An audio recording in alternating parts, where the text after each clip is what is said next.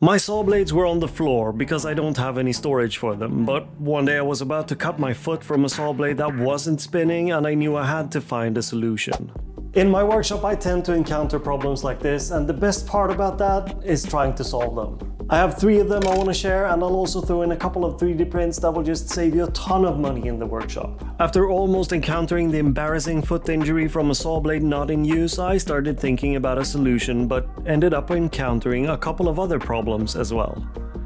Here's the first one. I have a problem with utility blades.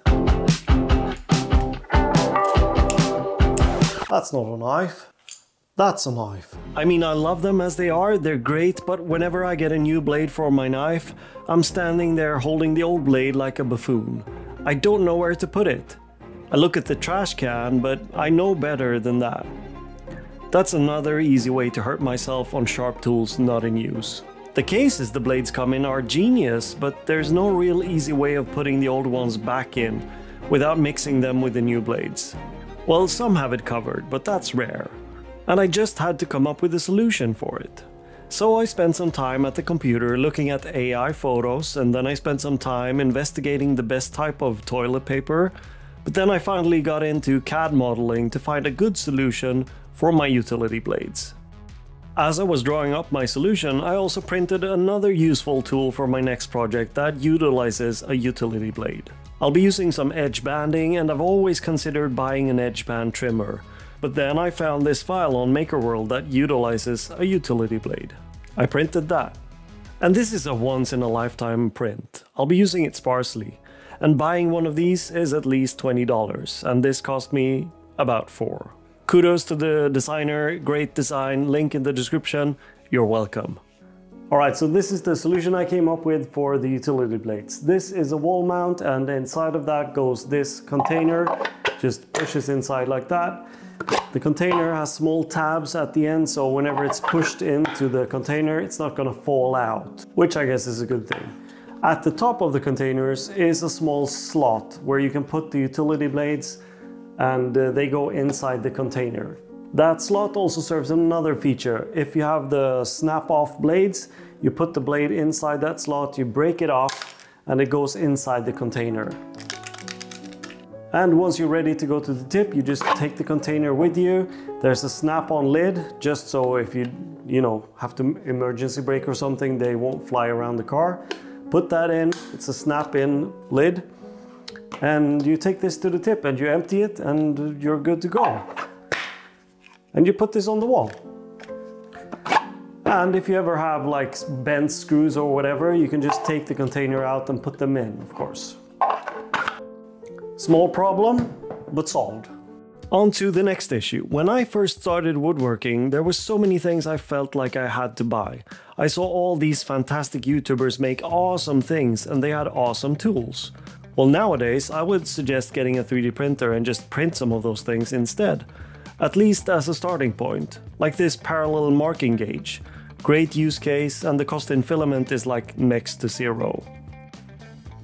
There are so many things created that could be printed, and the library of free files is ever growing as the community is getting bigger and bigger, and more companies are getting into it as well. Why not a bottle opener for the MFT table? Have yourself a cool drink at the end of the workday. Whilst on that topic, here are some of the tricks that I use to get better prints.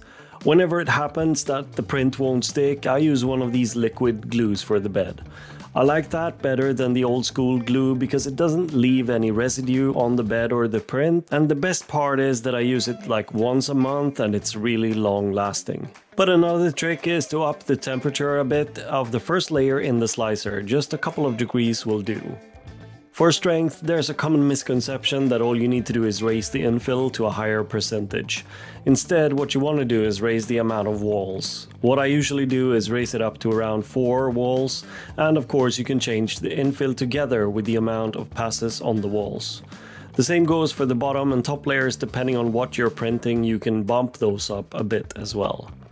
When it comes to what types of filament I use, I have it narrowed down pretty much in my workshop. For the most part, I just use matte PLA. I like the matte look more than the shiny one, and for the most part, PLA is just enough for me. When I need stronger filament, recently I've only used ABS GF, which is glass fiber reinforced ABS. It's stiff, strong and heat resistant up to 99 degrees. And you guessed it, it has a matte finish as opposed to the regular ABS. Okay, next issue. I don't have a lot of space for sustainers. Most of them are stored away right now, but some of them are still in the workshop because I need them. This one, for instance. This is the sustainer with all the dominoes. And although they are perfectly stored in this sustainer, I would like to find a better solution because every time I need the dominoes, I can bet you money it is going to be in the bottom of my little trolley here. I want to be able to get them quicker. So here's my plan. I wanted a domino dispenser, like an ammunition holder for dominoes. So I was preparing. I even bought a pest dispenser and took it apart to be able to see what I would need to make something like it. My kids were all over the place eating all the candy that came with it. And then one morning I did a search and I found this. And sometimes you learn the lesson again and again and again. Research before you make. This is available on MakerWorld. Someone beat me to it. But then I also realized that maybe this isn't the best storage solution for me, so I just printed boxes for my dominoes and placed them in a drawer. Much easier to get than through the sustainer, but still a good solution. I did, however, come up with this wall-mounted version, so I'll print that and try it out. Another print regarding the dominoes are these dry-fit dominoes. Great print, saves me dominoes for glue-ups because I don't waste them on dry fits where I then ruin them while getting them out. The problem has always been that I always forget to order more dominoes, but then I was really happy because I was sent these router bits. Just look at them, very cool. These are router bits to make your own custom dominoes. So all I would need to do is mill some wood to the correct thickness, say 10 millimeters, and then hook up the 10 millimeter bit with the router and adjust the fence and try it out.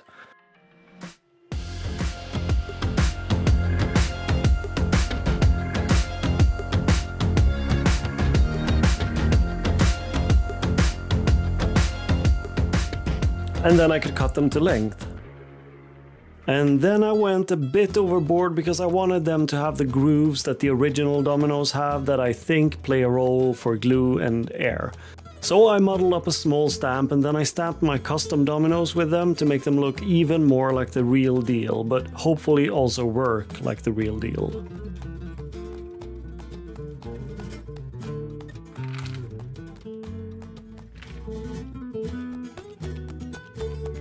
Now the 3D print was done and I could try it out.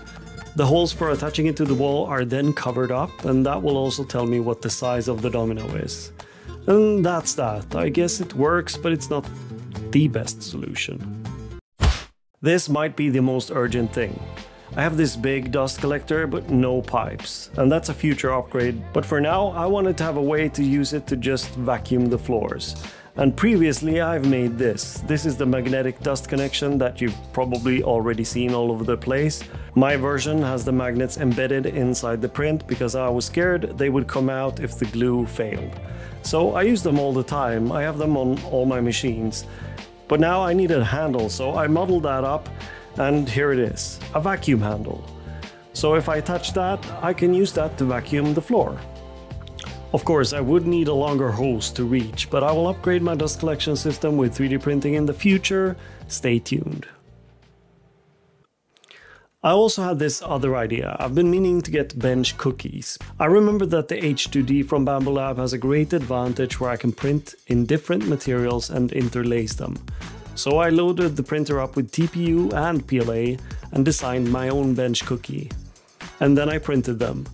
I decided to print them in halves because the TPU side always gets really stuck to the print bed, but also it has this pattern. So in the middle I just printed a small ring that will help me align them in the glue up.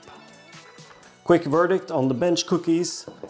They're not that rubbery, but I think they would work just as they are. Another option is to use another type of TPU. This was kind of the stiffest that I used. I think a squishier one would be even better. Before I get to the table saw blade issue, I've done a couple of these videos in the past and it's been a while, and I wanted to let you guys know what 3D prints I have shared in the past that I still use all the time. The best of the best, so to speak. So without further ado, here they are in no apparent order. the aforementioned magnetic dust connectors. There are options out there, but this is my version with the magnets embedded. The way that works is that I just print a cavity and then I pause the printer before the printer fills those cavities. Then insert the magnets and resume the print. I also have two versions of this because apparently some hose brands have the threads going the other direction. And accompanied to this, I will now throw in the handle as a printable as well. Another one of my own prints is this sandpaper storage. Since I made mine, there have popped up several versions and mine isn't necessarily the best.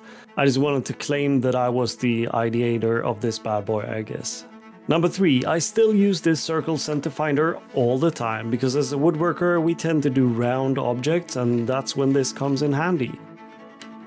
This sheet carrying handle has been used over and over again. You can certainly buy these, but this can be printed and it's worked great for me, and it's PLA.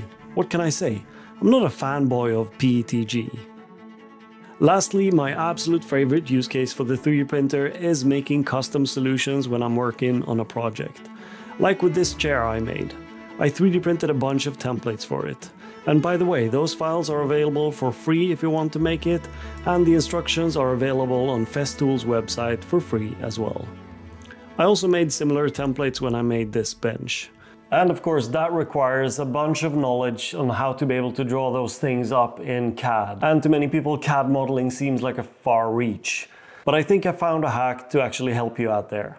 Because I've always found that taking an entire course on something sometimes is too much to take in. I'd rather learn how to make something and then gain knowledge that way. That's how I learned to play the guitar. I learned one song because I wanted to play that song, and once I knew that song, it was easier learning more songs, and eventually I knew all the chords.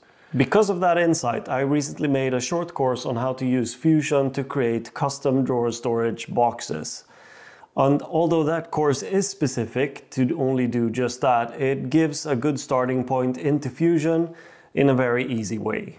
And this month I'm adding a follow along where I show exactly how I drew up this chair in Fusion, and you can tag along and do it yourself. Or you can just learn how it can be done. And that follow along is free and available on my website. So let's solve those saw blade issues. Finally, I have a pile of saw blades here. They're just lying on the floor for now.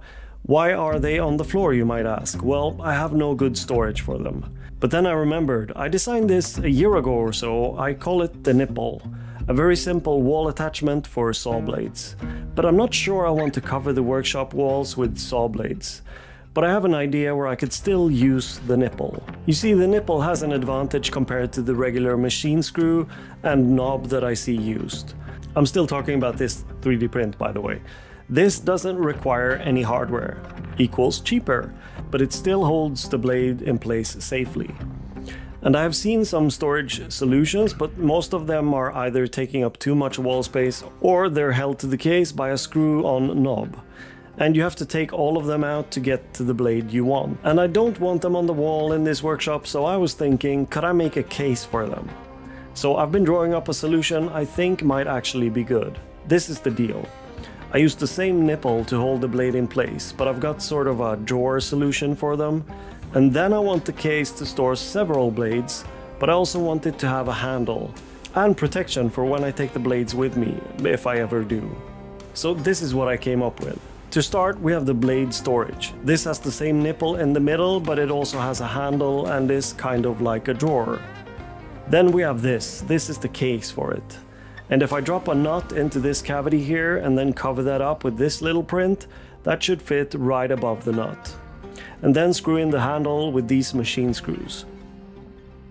As you can see, it has some dovetail tracks. The plan is that I can attach them to the bottom track. Then they will just act like feet for the case. Then I can place the blades inside and then lift the handle and bring the blades like a bag. But if I want to lay this down, say in the car, then I can slide the feet off and slide them on at the top instead, and then they will prevent the blades from coming out. This was made for blade storage for the regular 30mm bore, and the files are uploaded to MakerWorld. You will need a large format printer for this and a lot of print time, but it actually works great. This is actually really good, and I mean, I like it. I was scared the weight would actually be too much, but it's no problem at all. I think there is room for another upgrade, which would be to make every other blade holder have an offset on the handle, say 2 circles on this side. That way it would be easier to get, if I want to get the blade in the center. This is quite finicky, but I mean, it's not that hard, but it's, you know, could be easier. But I'm really happy about this. Another feature is I can actually use the handle to hang it. There are hooks on my table, so I can hang it on, or I can just leave it standing on the floor. I would say, problem solved.